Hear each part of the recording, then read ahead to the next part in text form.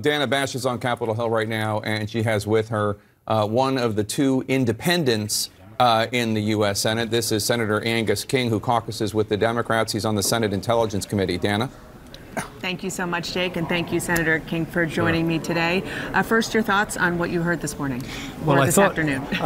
I thought Adam Schiff hit an important point at the end, because I don't want to be too nerdy, but in England, under impeachment, you were not only lost your job, you could be killed, you could be put in jail, you lost your land.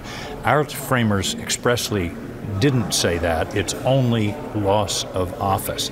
Therefore, the question really is, did you do something bad you should be punished for, but is it likely you would do it again? In other words, it's not punishment, it's prevention. And the key word here is remorse.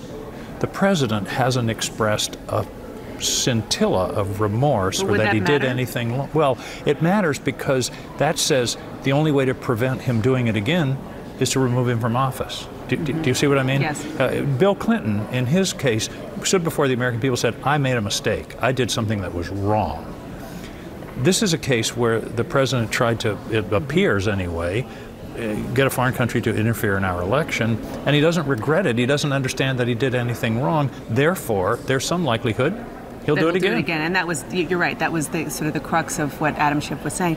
What was your takeaway from the use of John McCain and the clip of what he was saying about how important Ukraine is, particularly given how Russia is trying to use Ukraine? Well, I thought it was really important. I mean, I was looking across at my colleagues. I'm on armed services, as you know, and arguing for lethal aid to Ukraine. Armed services, which he chaired. Yeah, that's right. It was one of the blessings of my life to be on that committee when he was the chair. But the Republican argument was, we've got to give more lethal aid to Ukraine. We've got to give lethal aid. And by the way, Obama didn't.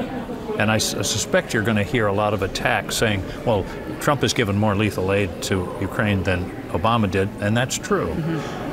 But the question is, what about this suspension, and why did he do it? And all of the bad ramifications that flow from that. So the other senator from Maine is Susan Collins. I'm not going to ask you about her because she's doing her own thing, you're doing your own thing, but you share constituents. Sure. What are you hearing from the constituents back home in Maine about how they want you to vote and how they're reacting to what they're hearing on the Senate floor? I haven't checked this today, but as of last night when I did check, this week, something like over 90% of the calls that we've gotten in the office have been, we want witnesses, we want evidence, we want to see the documents, and that's what I'm hearing.